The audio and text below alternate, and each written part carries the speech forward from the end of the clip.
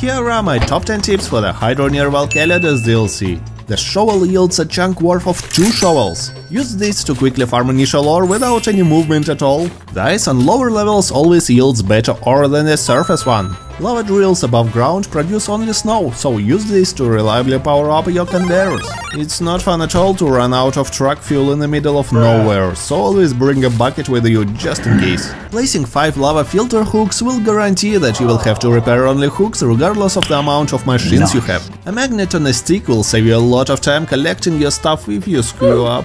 Use a construction hammer on your buildings and you'll never ever break your setup with the occasional misclicks. You can stack items on your truck, it saves a lot of time. Use shortcuts. For example, what is a decent route to the city? Rebuild this city. Tier 1 shop means an extra drill and recipes to build even more drills. Check out my other guides to find even more tips. It's that easy.